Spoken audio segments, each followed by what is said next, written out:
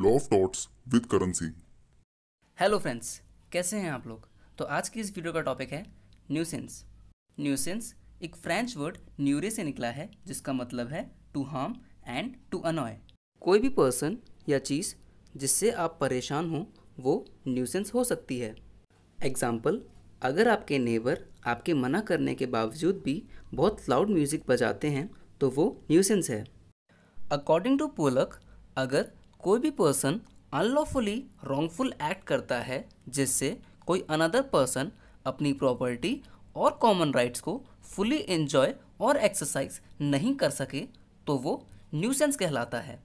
और वहीं विनफील्ड का भी यही मानना है कि अगर किसी पर्सन के अनलॉफुल इंटरफेरेंस करने से कोई अनदर पर्सन को लैंड और राइट की एंजॉयमेंट करने से रोके तो वो न्यूसेंस है। General essentials of nuisance. Nuisance के दो जनरल एसेंशियल्स हैं। पहला, डिफेंडेंट ने अनरीजनेबल इंटरफेरेंस किया हो और वो इंटरफेरेंस कंटिन्यू में होना चाहिए। Durga Prasad versus state 1962। इस केस में ये हेल्ड किया गया था कि अगर डिफेंडेंट के अनरीजनेबल इंटरफेरेंस के चलते कोई भी नॉइस क्रिएट होती है जिससे अदर पर्सन ऑफेंड हो, फिर वो चाहे डिफेंडेंट वो अनलॉफुल एक्ट अपनी प्रॉपर्टी पर ही क्यों ना कर रहा हो, वो न्यूसेंस क्रिएट करने के लिए लायबल होगा। पब्लिक न्यूसेंस I.P.C सेक्शन 268 में डिफाइन है, जो कहता है ये एक इलीगल एक्ट है जो पूरी सोसाइटी को अफेक्ट करता है, साथ ही रॉन्ग डूअर को पनिशमेंट भी दी जाती है। Private nuisance law of torts में डिफाइन है, जो कहता है ये एक सिविल रॉन्ग है जिसमें एक इंडिविजुअल पर्सन अपनी प्रॉपर्टी का अनरीजनेबल यूज़ करते हुए दूसरे इंडिविजुअल पर्सन को हार्म पहुंचाता है, जिसके चलते प्लेंटिफ को स्पेशल डैमेजेस भी फेस करने पड़ते हैं। Doctor Ramraj Singh versus Babulal, all India report 1982। इस केस में डिफेंडेंट अपनी ब्रिक ग्राइंडिंग मशीन सेटअप करता है प्लेंटिफ के प्रेमिसेस के सामने। प्लेंटिफ, जो कि पेशे से एक डॉक्टर हैं, डिफेंडेंट के उस ब्रिक ग्राइंडिंग मशीन को यूज़ करने की वजह से पूरा इन्वायरमेंट डस्टी और पोल्यूटेड हो जाता है।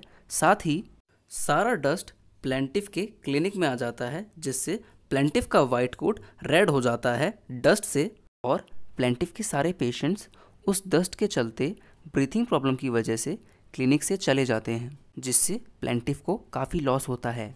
ऐसे में डिफेंडेंट लायबल होता है प्लेंटिफ को कंपनसेशन पे करने के लिए, और साथ ही कोर्ट डिफेंडेंट को ये ऑर्डर देता है कि उसकी ब्रिक ग्राइंडिंग मशीन को परमानेंट बैन करने के लिए। Private nuisance. Essentials of private nuisance. इसमें 4 इसेंशियल्स हैं।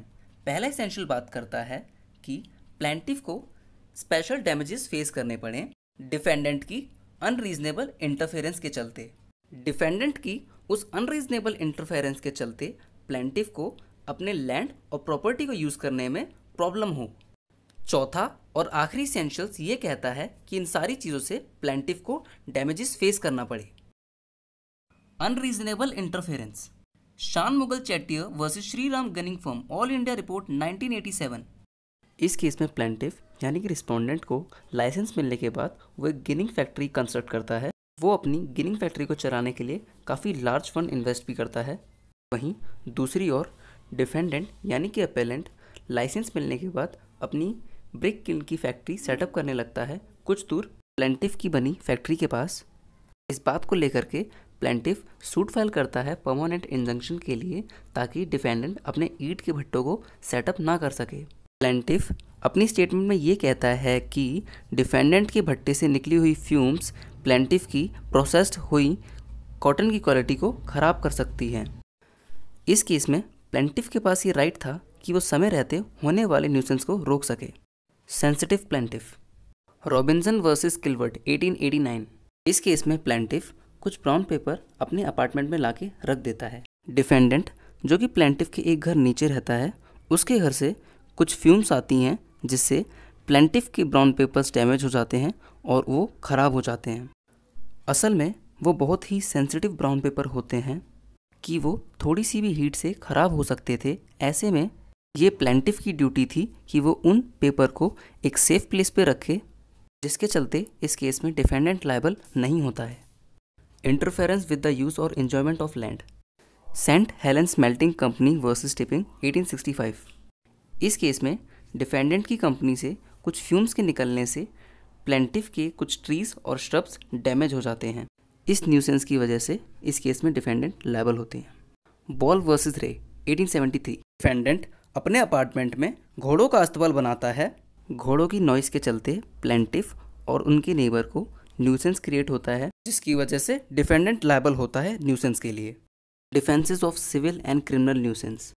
Prescriptive right to commit nuisance.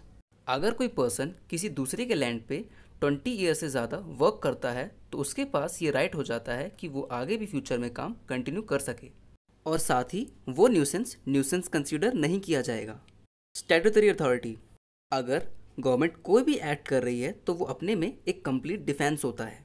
Railway train की ड्यू केयर रखने के बावजूद भी इंजन से निकली हुई चिंगारी से एडजेसेंट प्रॉपर्टी पे किसी भी तरीके से आग लगती है तो वो न्यूसेंस कंसीडर नहीं की जाएगी।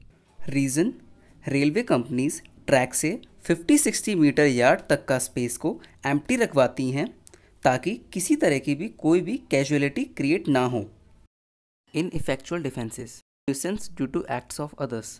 सपोज 100% अपने ठेलों से बाय फॉल्ट न्यूसेंस क्रिएट कर रहे हैं। इस न्यूसेंस के लिए कोई इंडिविजुअल पर्सन लायबल नहीं होगा, सब पर्सन पर इक्वल लायबल होंगे इस न्यूसेंस को कमिट करने के लिए। ऐसे में अगर कोई इंडिविजुअल पर्सन ये कहता है कि दूसरे के ठेले से न्यूसेंस क्रिएट हो रहा है तो वो इनइफेक्चुअल डिफेंस माना जाएगा। Public good. अगर डिफेंडेंट ये कहे कि वो पर्टिकुलर न्यूसेंस जो कि प्लेंटिफ के साथ हो रही है वो पब्लिक गुड है तो वो भी एक अनइफेक्चुअल डिफेंस है। ऐसा भी क्या पब्लिक गुड जिससे पब्लिक को न्यूसेंस क्रिएट हो रहा हो। Reasonable care. अगर डिफेंडेंट ये कहे कि उसने न्यूसेंस रीजनेबल केयर रखते हुए की है तो वो भी अगेन एक अनइफेक्चुअल डिफेंस है। सपोज डिफेंडेंट का कहना है कि वो लाउड स्पीकर रीजनेबल केयर रखते हुए चला रहा है। अगर वो लाउड स्पीकर रीजनेबल केयर रखते हुए चला रहा होता तो प्लेंटिफ को प्रॉब्लम और न्यूसेंस क्यों सफ़र करना पड़ता। Plaintiff coming to nuisance. Defendant का कहना है कि प्लेंटिफ खुद न्यूसेंस में आया है। आर्टिकल 19 क्लॉज 5 ये कहता है कि हर पर्सन के पास राइट है रेजिडेंस का। हम किसी को रोक नहीं सकते हैं कहीं भी ज़मीन खरीदने और रहने के लिए। अगर किसी जगह में प्लेंटिफ के आने से पहले से ही न्यूसेंस हो रहा है फिर भी प्लेंटिफ के पास राइट है कि वो कंपनसेशन क्लेम कर सकता है उस न्यूसेंस के लिए। अगर प्लेंटिफ के आने के बाद न्यूसेंस 3 साल तक कंटिन्यू रहता है, ऐसे में प्लेंटिफ कोई भी एक्शन नहीं लेता है तो इसके बाद उसे कोई भी डिफेंस प्रोवाइड नहीं किया जाएगा। Question time. ए अपनी आयरन की फैक्ट्री पिछले 20 साल से ज़्यादा समय से चला रहा होता है। बी जो कि हाल ही में साइट के अपार्टमेंट में शिफ्ट हुआ होता है। ए की फैक्ट्री में बन रहे आयरन की वजह से आती हुई नॉइस से वो ऑफेंड हो जाता है। क्या बी इस न्यूसेंस के लिए ए से कंपनसेशन मांग पाएगा।